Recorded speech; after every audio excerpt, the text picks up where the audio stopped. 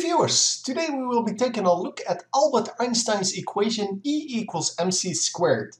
First off, what this equation tells us is that there's a direct relation between energy and mass. Actually, it tells us that mass is a form of energy, since c, the speed of light, is a constant.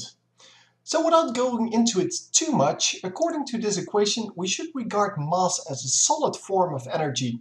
So apparently energy can undergo a solidification and become mass, and opposite, mass can evaporate and become energy. But how can we use this equation in real life? Well, we can look at a nuclear power plant using uranium-235 to generate energy. In the fusion reaction of uranium-235, the uranium-235 atom fuses with an incoming neutron, becoming uranium-236, which is unstable and spontaneously splits into, for example, a krypton-92 and a barium-141 molecule. Those of you paying attention will notice that 92 plus 141 is only 233, not 236. The reaction also generates 3 neutrons. However, this is not the end of the story. If we compare the masses before and after the reaction, we see that the masses going in are not the same as the masses coming out. With a little calculation, we can calculate how much mass is lost.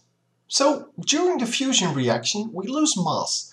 This mass is converted into energy. The amount of energy is given by E equals mc squared.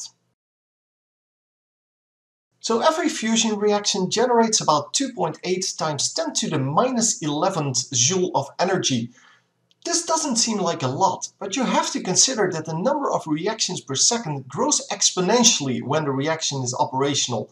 An average nuclear power plant produces 2 megawatts, which means that inside the core there are 7.2 times 10 to the power 16 fusion reactions per second. This also means that the core loses 2.225 times 10 to the power minus 11 kilogram of mass per second, or 0.7 grams per year.